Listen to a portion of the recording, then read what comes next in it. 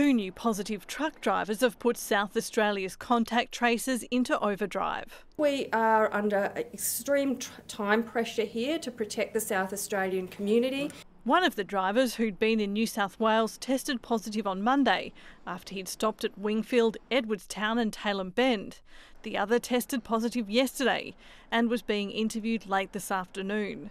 Together with the 3 other positive truck drivers authorities already knew about, there are now at least 20 exposure sites across the state. You might be about to ask me, what are we going to do about these truck drivers? And it's just so important that we understand we have to bring freight into South Australia and we have to take our goods out of South Australia. Trucking is like the cardiovascular system in our body. It moves all the stuff around that needs to be moved. If you have blockages, you die. There are no recorded transmissions from truckies, but there are concerns. COVID has been detected in the wastewater in Salisbury, which is near the extinguished Modbury cluster, and concerningly, in the southern suburbs. We don't happen to have any cases that we know about or old cases in that particular area, so it would be very important if anybody in that area has symptoms to go and get tested.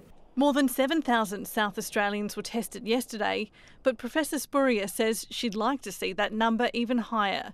And she says this is the time for anyone who's hesitated to get vaccinated. Although for now, authorities won't proceed with a requirement for truckies to have the jab. This is something that, my understanding, will go to National Cabinet, and it would be good if we had it as part of that national freight policy and framework, because this is an industry that goes right across Australia. They already have to undergo regular tests.